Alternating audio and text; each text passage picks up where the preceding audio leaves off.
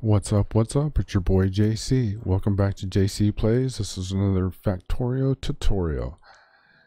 So today I'm going to be talking about fluid tanks and how to take some measurements and know how much fluid you have in a very large number of tanks without measuring all of the tanks. This is an array of 20 tanks. If you have an array of 200 tanks, 300, 400 tanks, and they're active, you're constantly putting fluid in, like in an oil field, and you're constantly pulling crude oil out or fluid out to process into petroleum gas, or you're sucking water into a bunch of tanks and you have trains hauling it off or whatever. Maybe you have processes that turn on and off as I do. I start reactors, I stop them. This affects, my volume of water, my flow rates. So there are times where you want to know how much water do you have in total, and maybe how much do you have per tank on average, especially in a large array. The on average, it's a number to know because you can do some other stuff with it.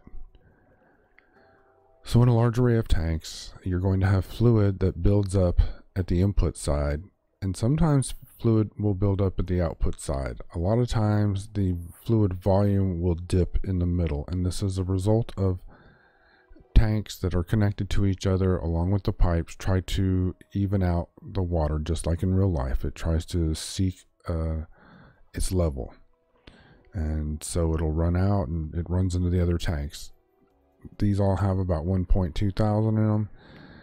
But when I was first filling it up, these were quite full and these were absolutely empty, and it stayed that way even after I disconnected the pipe, while these trickled down until it evened out. So when you have hundreds of tanks, you're not going to measure them all. So we're going to do what's known as taking a sample. I talk about you should kind of sample from your input side to your output side, or from whatever side has the most fluid to whatever side seems to have the least fluid. And in a large number of tanks, I suggest you do 2 rows like that. They can be next to each other, they can be a few tanks apart or rows apart, it doesn't matter. But you do need good sample data.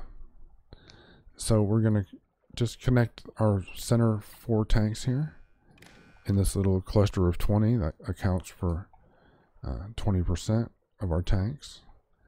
And now let's grab ourselves an arithmetic combinator, because we want to do some math. Last time I checked, arithmetic was math.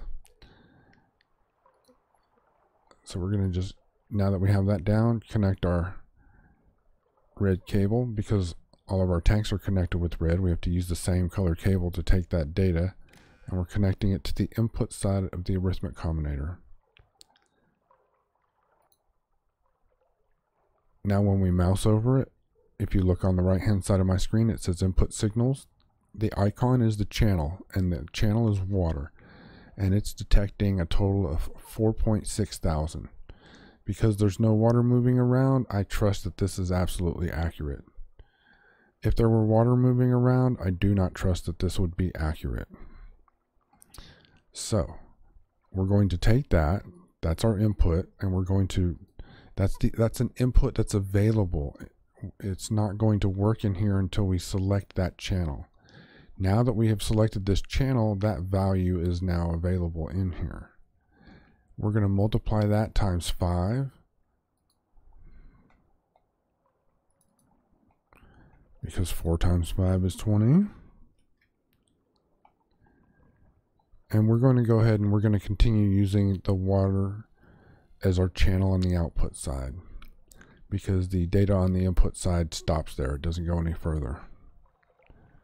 So based on that, we now know that we have about 23,000 units of water in these tanks. Pretty accurate.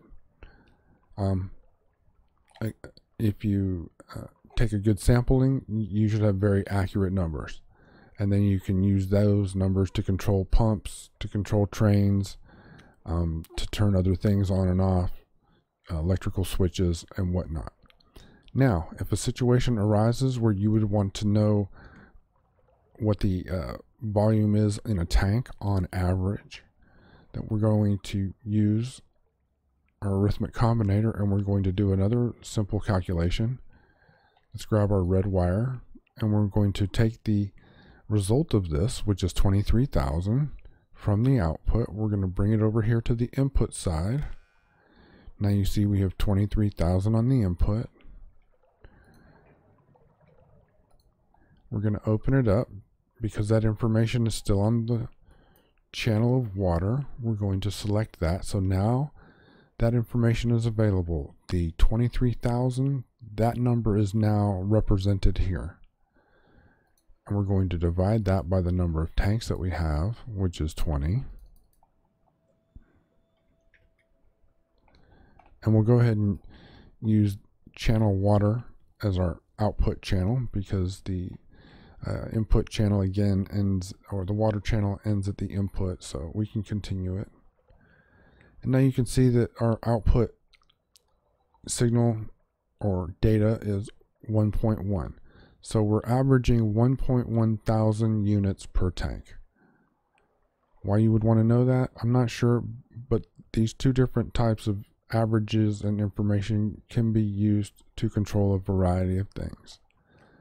So I hope this helps you understand how connecting tanks or chests together gives you totals, but you can take a sample and then come to a broader conclusion about how much fluid you really have in your storage array. I'm JC. This is JC Plays. Peace out.